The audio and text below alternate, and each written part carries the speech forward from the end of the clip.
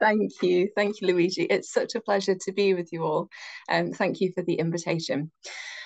So, like Luigi said, I'd like to, in our time together today, base my reflections around some of the paintings of Stanley Spencer.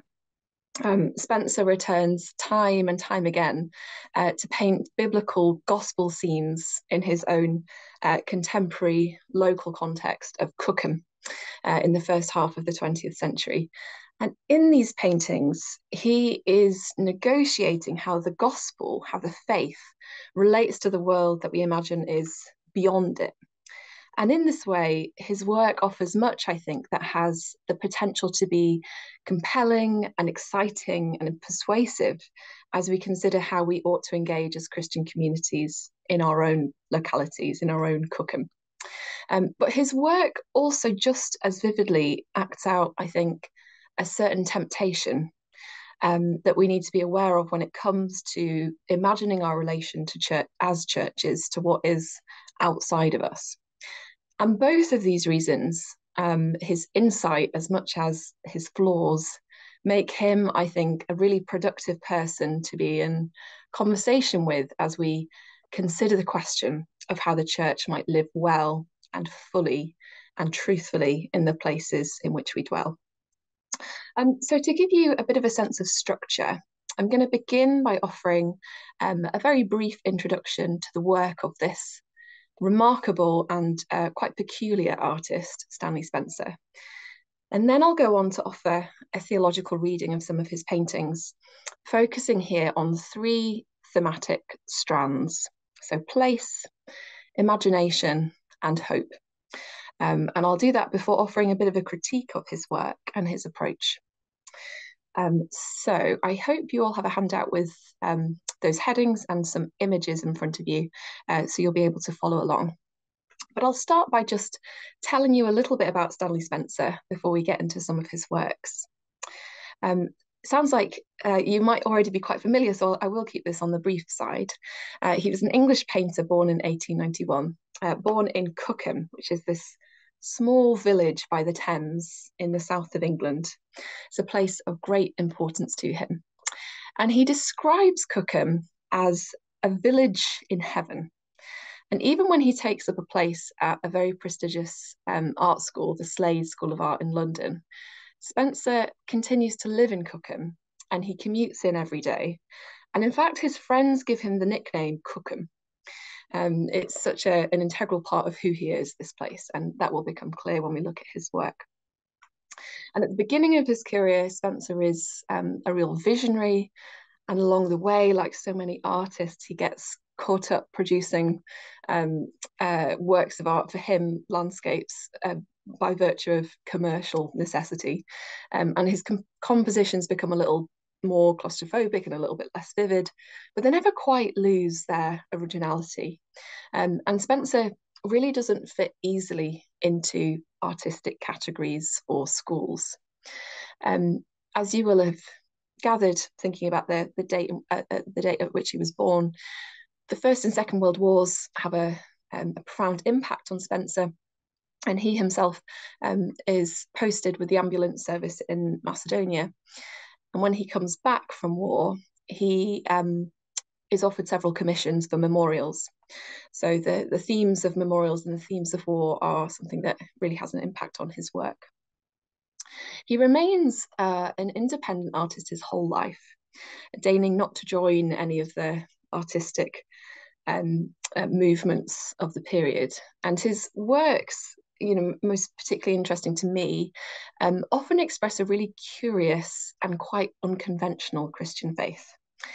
And we glimpse this most explicitly in the paintings he produced depicting biblical scenes, like I mentioned, as if occurring in Cookham, this place that he was from, continued to live and loved so much. So let me talk you through just a few examples of these depictions that are on your handout. So the first is a painting called The Resurrection Cookham. And it's a painting of the final resurrection happening in Stanley Spencer's own churchyard, the churchyard of the Cookham, the church that he went to in Cookham. And you can see God pictured as Trinity just under the church porch, under those white flowers. And God there, pictured as Trinity, is watching as people emerge from their graves. And the people who rise from their graves are specific people that Spencer knew.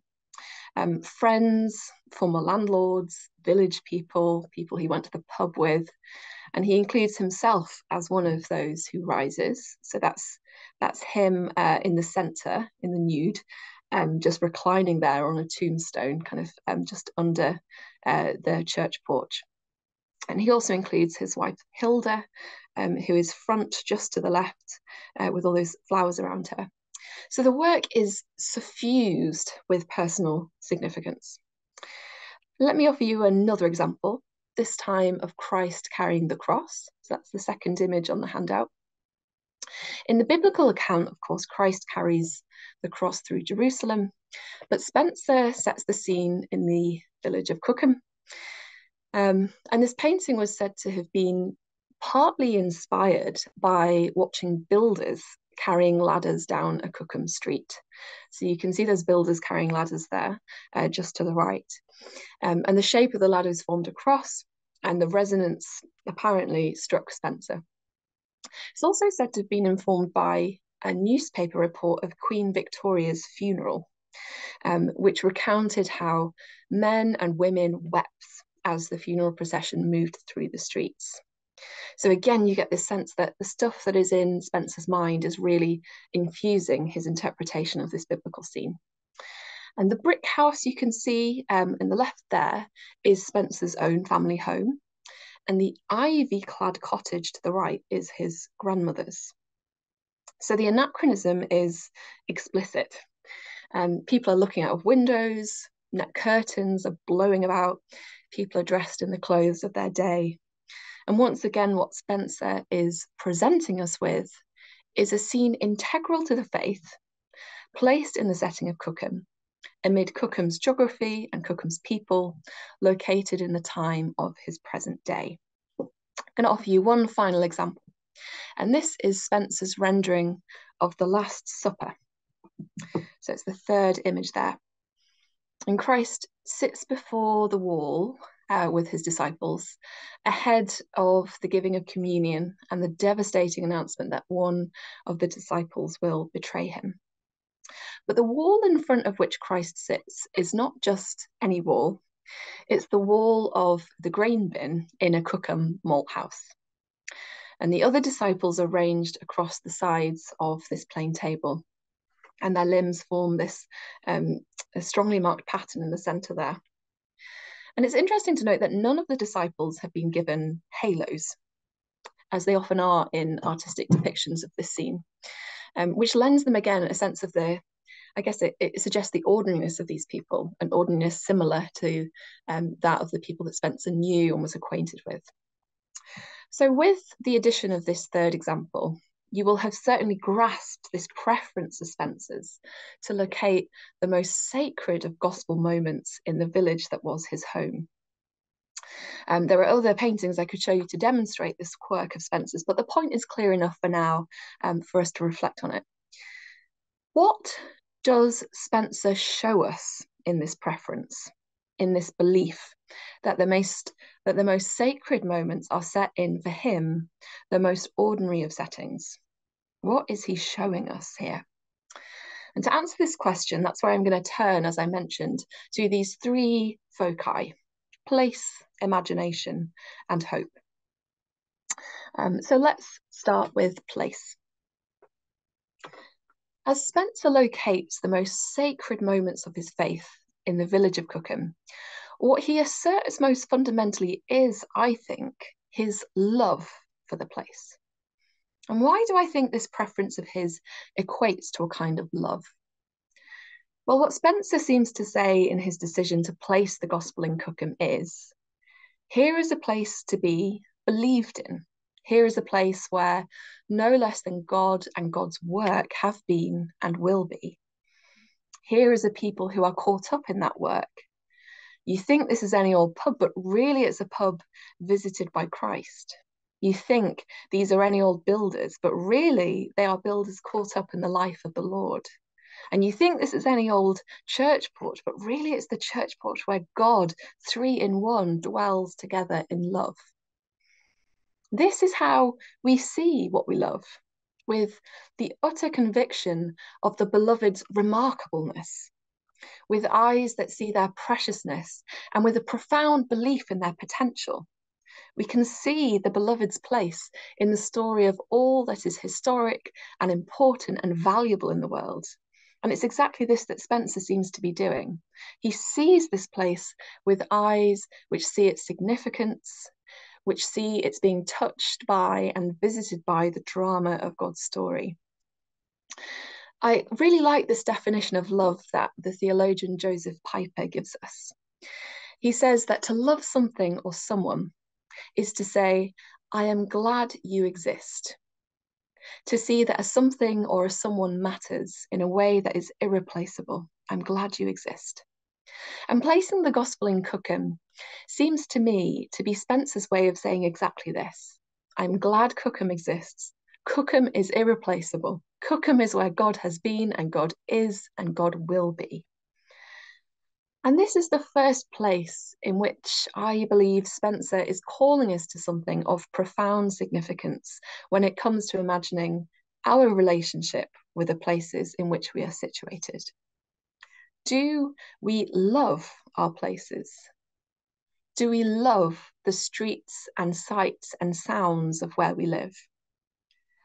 And this love is not a love that says, these streets and sights and sounds are my favourite, or even to my preference, but a love that says, for all these streets and sights and sounds might be, for however grubby or run down or ordinary or dull they might be, I am glad they exist. I believe this place to be precious. I believe this place to be where God has been, where God is, where God will be. I believe it to be a place that matters infinitely. Can we say with Spencer that we believe that our own Cookhams, wherever they might be, are equally places where God has been and is and will be? Do we believe that?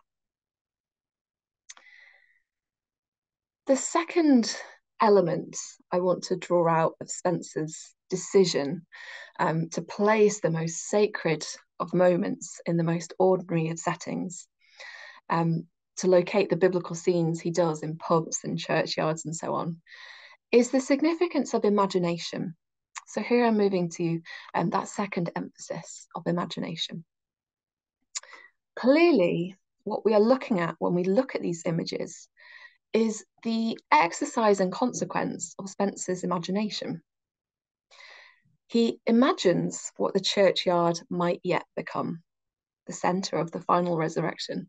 He imagines the church porch as the place where God cradles God in this wonderful Trinitarian image. He imagines the malt house as the place where the disciples gather and talk and eat and wonder. He imagines the builders caught up in the drama of Christ's crucifixion. There's a really wonderful poem by Francis Thompson, who lived on the streets of London in the Victorian period. He died homeless, he died addicted to opioids.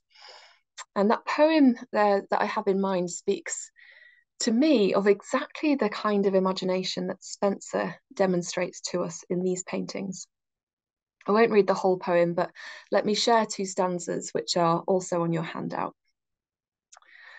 O world invisible, we view thee. O world intangible, we touch thee. O world unknowable, we know thee. Inapprehensible, we clutch thee. Yea, in the night, my soul, my daughter, cry, clinging to heaven by the hems, and lo, Christ walking on the water, not of Gennesareth, but Thames. Thompson sees the Thames as the river Gennesareth, the river walked on by Christ. And elsewhere in the poem, he describes Jacob's ladder as pitched between heaven and Charing Cross Station in London. His is an imagination which senses the invisible world, the intangible world, in our midst. And what it helps me realize is that Spencer, like Thompson, is one attuned to the depth of what surrounds us. The idea that things are not only what they are.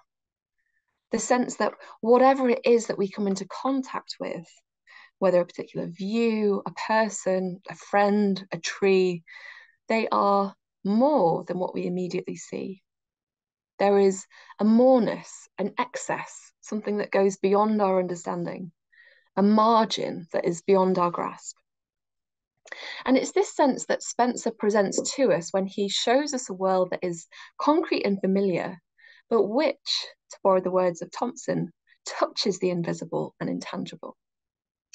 And here I think we find another point where Spencer calls us to a posture that is useful as we consider our relationship as church to what is beyond us. And that is as follows. When we consider the streets and places and people beyond the walls of our church, we ought, I think, to alert ourselves over and over again to the fact that all is more than at first it seems. We ought to train ourselves to sense and perceive and be ready to receive the moreness of what we encounter. We ought to expect to be surprised by the liveliness or the potential or the profundity of those people and places and causes that lie beyond our four walls.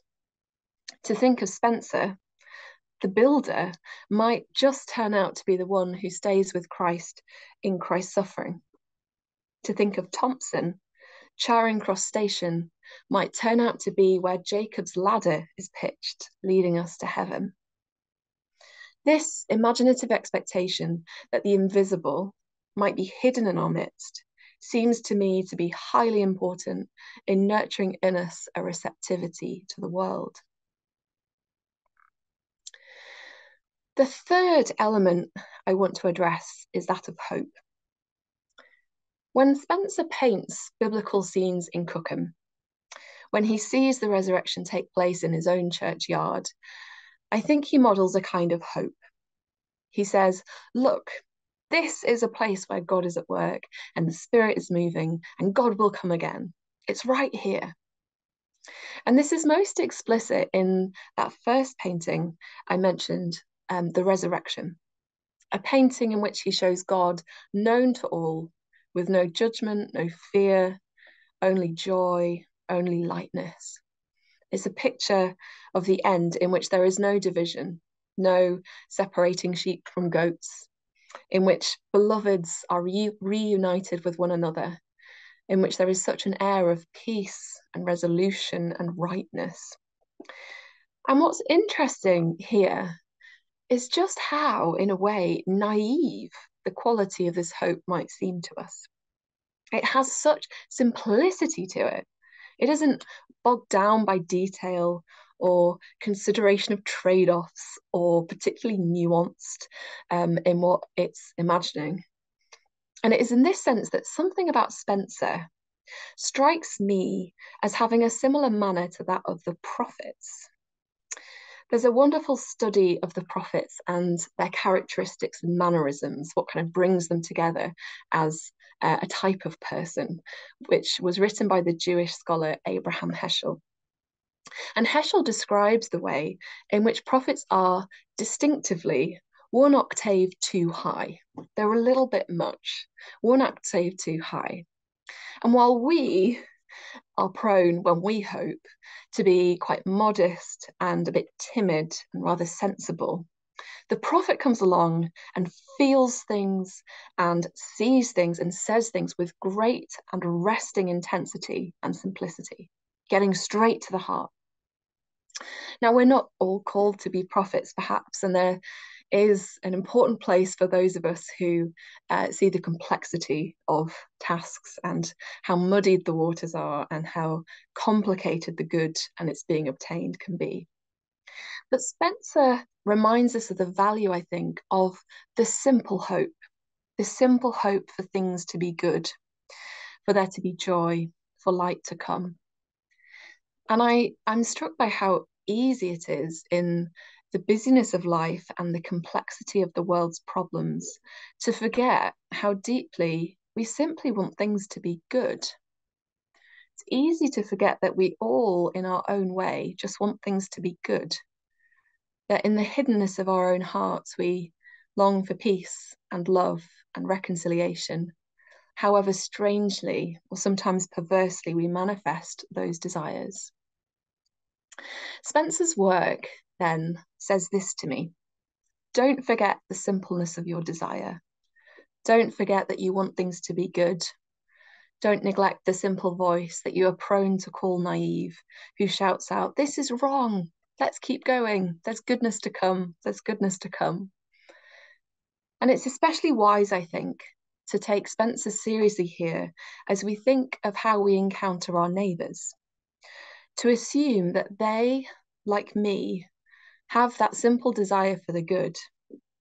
To assume commonality. To assume that shared point of departure. That we are all hoping for what we believe to be good, holding out like a child for what we take to be wrong to pass away. And no doubt the visions we each hold of what the good means and looks like, and our identification of what exactly is wrong, and our understanding of what the character of peace has, will differ considerably and in complex ways. But it's worth, I think, holding that complexity with the assumption that there is a simple desire that holds us together, the childlike part of us that just wants the good, that hopes against hope. In this assumption, we find a place to encounter our neighbours, which begins in mutuality and good faith. So, in reflecting on Spencer's peculiarity in placing scenes from the Bible in his beloved home of Cookham, we've encountered three dynamics that might help us think about how the church can relate to its community beyond. First, his paintings show us how good it is to love the places in which we dwell. And they show us that love of a place is not about the place meeting our taste or preference necessarily, but about that place being a place we believe in, a place where we believe God to have been, a place we believe God is, and a place we believe God will continue to come. Second, his paintings rely on imagination, an imagination undergirded by the conviction that things are not only what they are, that what we encounter in the world is always greater and deeper and livelier than our surface reading can permit us to appreciate. The pub might just be where the disciples are gathering. Third, his paintings recall to us the simplicity of prophetic hope, a hope that holds out like a child, like a child for what is good. His work reminds us that beyond the complexity of the problems we and our world face, there is rooted in us a simple want for what is good. Assuming this hope in our neighbours, I suggested, makes for a solid place to start.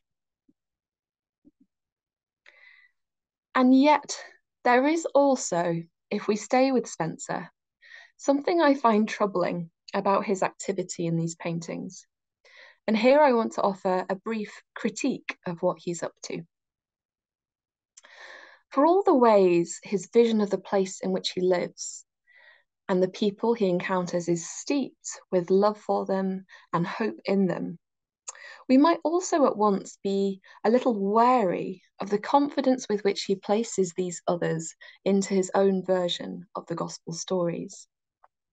Were the builders who passed his window that day anything like the kind of people who would wish to be caught up in the gospel drama?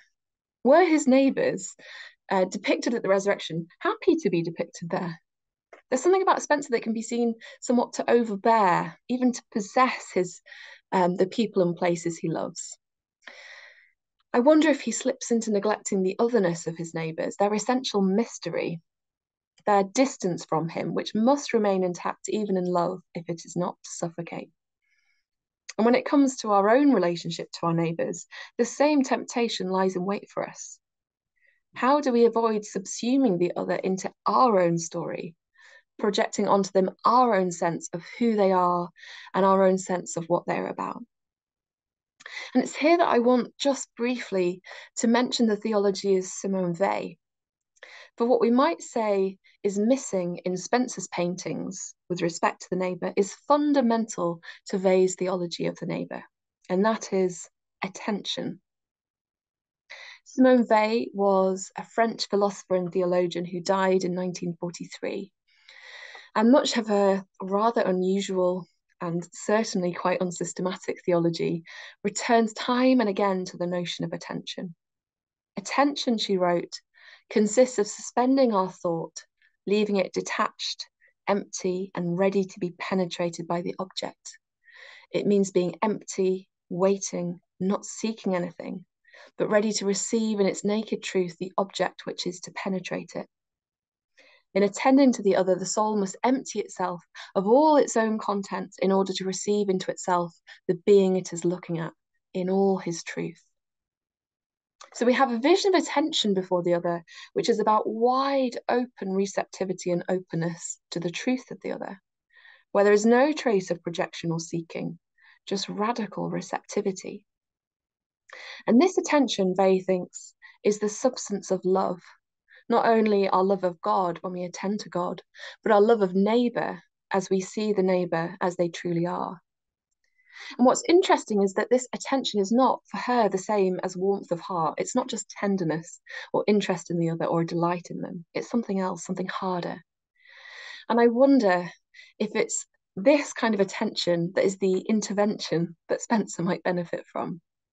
For all the usefulness of the love he has for the place he lives and the richness of his imagination and the directness of the hope he has, I am left feeling when I look at this work that it needs to be inflected more seriously with the kind of attention that Weil speaks of.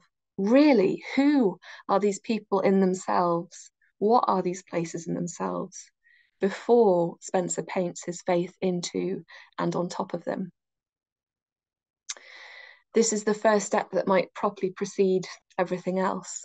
Asking, listening, attending. What is the world like before my own hope and imagination comes to frame it? In Spencer's work, I want to say then that what we see modelled are a host of useful ways of negotiating a relationship between the church's life and what seems outside it. He shows us how to love places in believing that they are places where God is at work.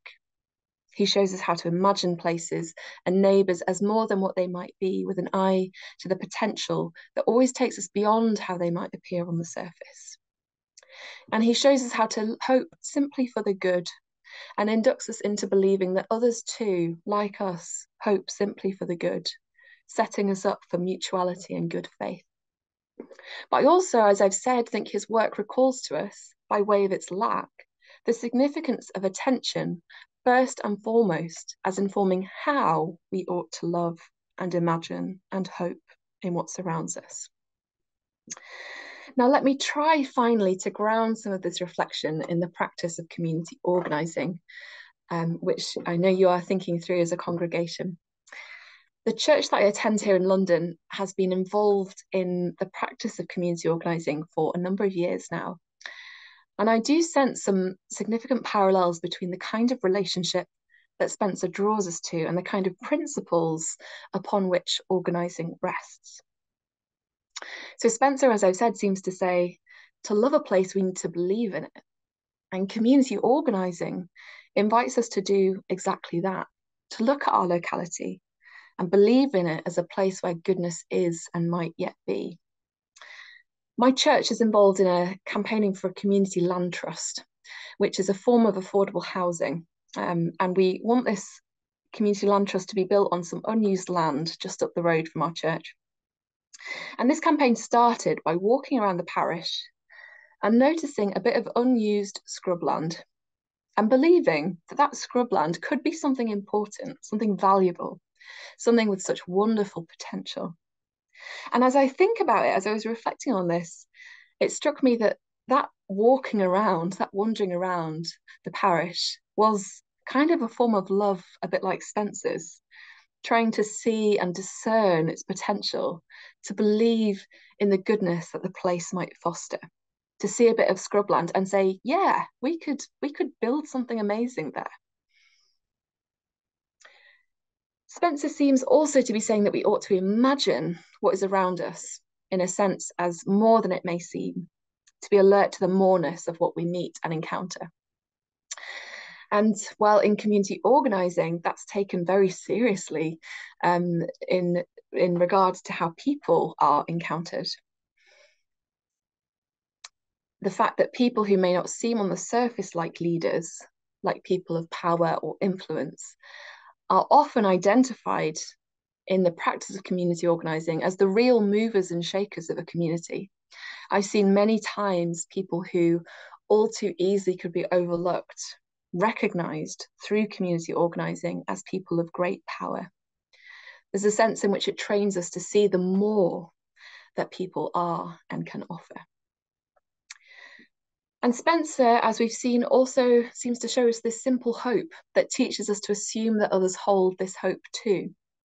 And community organising in likeness builds alliances across different institutions, relies in this way on finding the shared goodness that people across difference nevertheless have in common.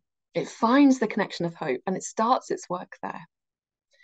And Spencer finally, as I've said in my critique, alerts us to the problem of not attending, the problem of projecting too much onto the people and places in our midst.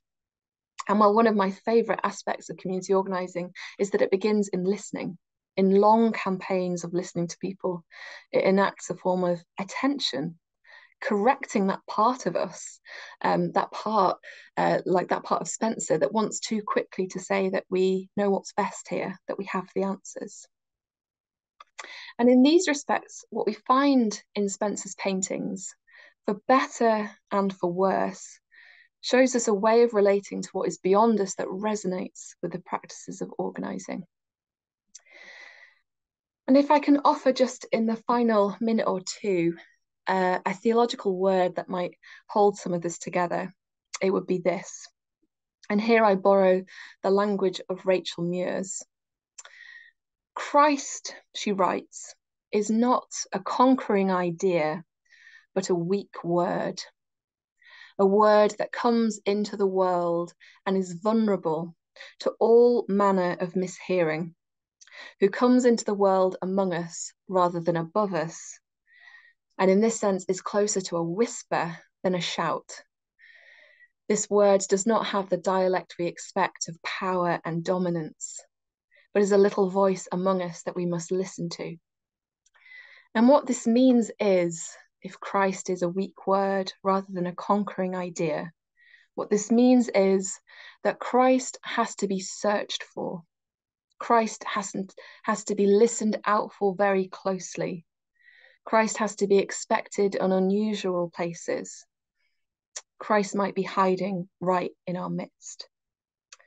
And the way of seeing that Spencer inducts us into, so long as we add to it that quality of deep attention, and the practices that community organising can induct us into, are ways of looking for Christ out there instead of in here, searching for Christ, listening out closely for Christ, looking in unexpected places for Christ, looking right in our midst for Christ. These are ways of taking seriously where and how the person of Jesus positions himself, hides himself, and lets himself be known. I'll end there. Thank you for your attention.